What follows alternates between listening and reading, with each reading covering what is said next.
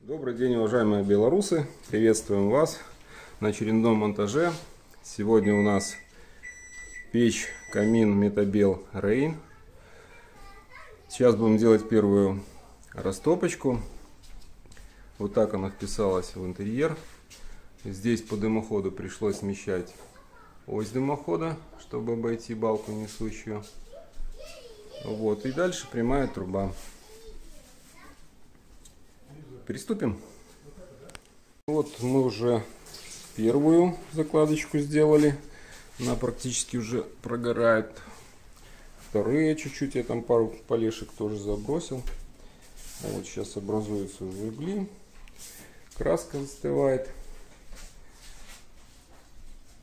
Тяга хорошая, здесь без проблем вообще. Что у нас тут с регулировками?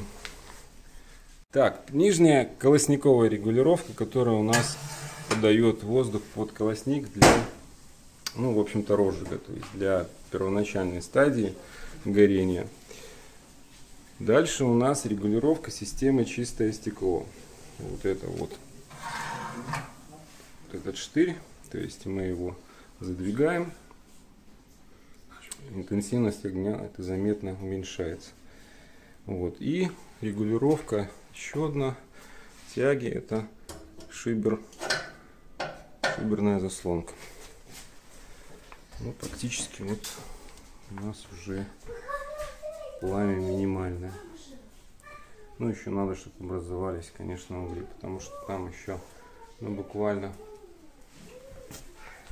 и не сгорели даже первые дрова наши. Вот, плюс еще нам запечь нужно краску. Кроем, пускай она наберет нужную температуру.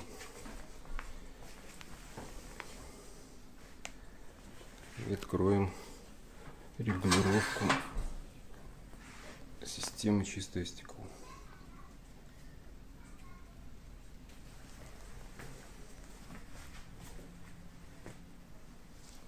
Сейчас покажу еще дымоход, как выглядит над кровлей.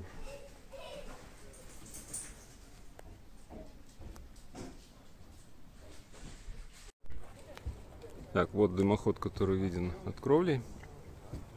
Подняли его где-то на уровень практически конька, чуть-чуть ниже. Здесь до конька очень большое расстояние, больше 3 метров.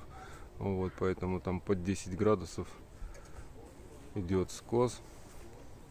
Ну, опять же, выше вытяжки. Тяга хорошая. Здесь где-то порядка 4, почти 5 метров в сумме. Ну что ж, уважаемые белорусы, будем заканчивать. Будем рады видеть у нас в салоне. Приходите.